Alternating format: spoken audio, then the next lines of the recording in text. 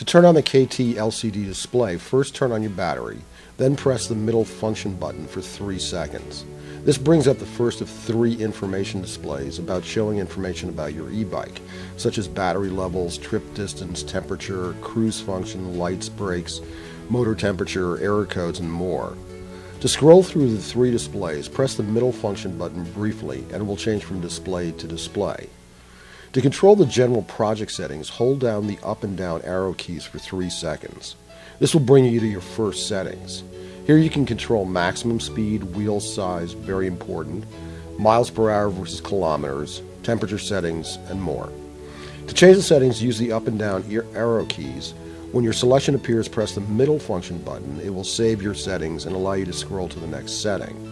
When you're done making your selections, hold down the up and down arrow keys for 3 seconds. This will bring you to the parameter settings menu, where you'll see a blinking P1 at the bottom of your screen. P1 controls your motor characteristics parameters. You're going to want to check with your manufacturer for the correct settings for your particular motor. Press the middle button to scroll to P2. P2 controls the wheel speed pulse signal.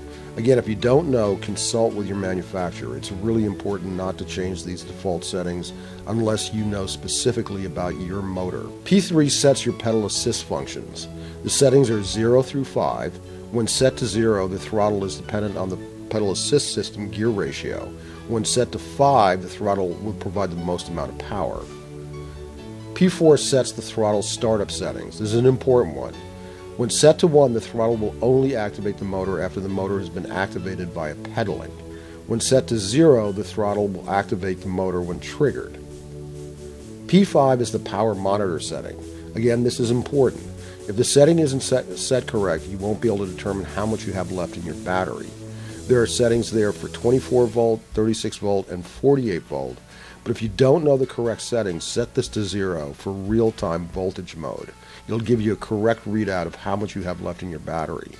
When done with these 5 settings, press the up and down arrow keys to move to the C parameter settings. C1 is your throttle startup setting. Check your manual for your preferred settings.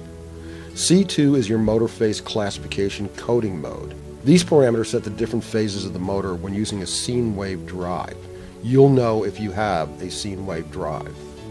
C3 is your power assist ratio gear. The settings are 0 through 5, 0 being the least pedal assisted by the motor and 5 being the most. C4 is your handlebar function settings. This controls various aspects of your throttle handling. C5 controls your maximum operating current. Again, check your manual for the appropriate settings. Very important. C6 is the backlit brightness setting for your LCD display. Settings are 1 through 5, 5 being the brightest. C7 is your cruise function setting if your controller supports cruise. 0 is for disabled, 1 enables it. C8 is the motor operating temperature display setting. 0 means disabled, 1 means enabled. I enabled this. I want to know how hot my motor is. C9 is the startup password setting. If you choose to put a password, you can scroll through your settings and create your own password. C10 is the restore default setting. This is important if you've entered the wrong settings and need to start over. Press Y to reset and N to keep the existing settings. C11 is your LCD attribute setting. Choices are 0 through 2.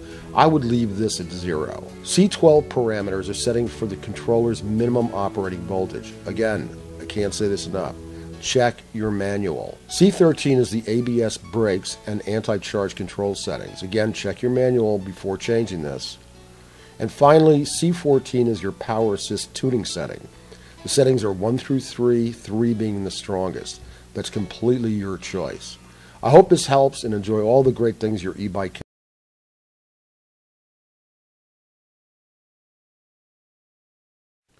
So this is my SW900 e-bike computer, and basically it controls my 9 MOSFET tube controller, which basically controls all aspects of my e-bike. The control functions themselves are controlled by 3 buttons on the left, the up arrow, the down arrow, and the middle arrow, which is the multifunction button. There are so many things that you can control on this panel. I'm going to walk you through what those functions are and what impact they have on the bike. So what you'll see is the 3 buttons on the left here are controlling your computer. The up and down, the middle, and multifunction. A long hold, once the battery is turned on, will turn on the LCD display and there you can see that's my odometer. You'll see various functions here which I'll illustrate to you. And you can go through it. So this middle area is going to give you your speed, your battery, how much battery you've got left. I just came back from a 35-mile bike ride, so I only have 3 bars left. This is your wattage. You want to keep an eye on your wattage while you're riding so that you don't overextend the bike. This is your pedal assist mode. There's 5 of them here. You can go through them with the up arrow, 1, 2, 3. As you go through, number 5 uses the most motor energy and the least pedal energy. Number 1 uses the most. It's an eco selection, so that your pedaling is more than your motor. If you press the up and down arrows, this will get you into your panel, which has 15 functions which you can control. Number 1 is how light you want your LCD display, 1 being the darkest, number 3 being the brightest. I keep mine on 3. I live in a very sunny area, so I like to see as much as I can. It's completely your choice. Number 2 is whether or not you want to register through kilometers or miles per hour. So the selection of 0 gives you kilometers, number 1 gives you miles. Number 3, which is usually set at the factory, is the voltage of the battery that you're using and the motor. Mine is a 48-volt battery and motor, so I pick 48. Number 4 is sleep time, so when you want the LCD display to go to sleep, you can choose between 0 and 60 or not at all, so basically that's your choice. Number 5 is pedal assist mode. You have 2 choices. 0 is for 3 grades of pedal assist, and 1 is for 5 grades of pedal assist, 5 giving you more sensitivity in terms of the control of how much pedaling you do versus the work of the motor. Number 6 is your wheel size. Very important that you change this. The default at the factory is 26 inches, which is very common for off-road bikes. Mine is a 29, so I use 29.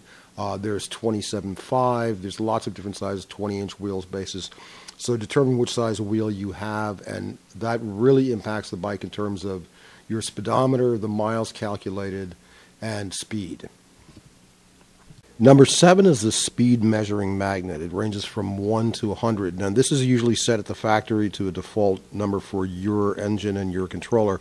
Mine, because mine's a 48-volt 1,000-watt motor, mine is set to 46. I would not mess with this. This determines the accuracy of detecting your speed, your distance, so stick with whatever the default setting is.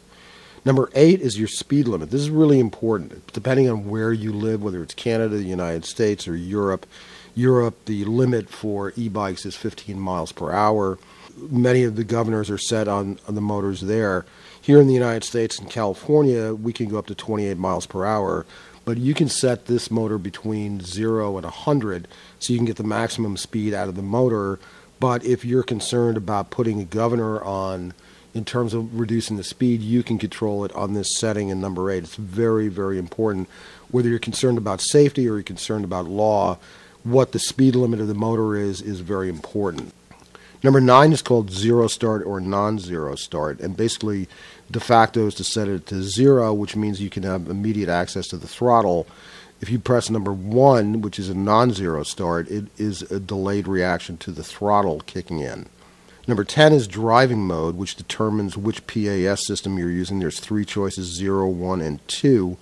0 is driven by the PAS, or your pedal assist system, and there's no throttle available. Number 1 is driven completely by the throttle with no PAS or pedal assist. And number 2 is a combination of pedal assist and throttle. Number 11 is pedal assist sensitivity, and it ranges from 1 to 24. I picked, because I use a lot of pedaling, I picked the highest number, to number 24, so I get the most out of the pedal assist, which also gives me a much longer range, much less effort on the motor and on the battery. Pedal assist start strength is how quickly your pedal assist kicks in. So if it ranges from 0 to 5. I picked 5, so there's more sensitivity to when it immediately starts in. The PAS magnet is number 13. There are 3 different types. The choices are 5, 8, and 12. Usually those are set at the manufacturer level by default. Mine is number 5, but you want to probably stick with the default mechanism that comes with your motor. Number 14, I would bypass altogether. It's the current limiting of your controller. If you're an electronics buff, you might want to mess around with this a little bit. You have a choice between 1 and 20 amps. The de facto is set at 12 amps. Number 15 is set again at the factory and is not anything that you can change. These are the 15 different choices that control your bike, how fast it operates, how much pedal assist you can get, your wheel size, your speed sensitivity.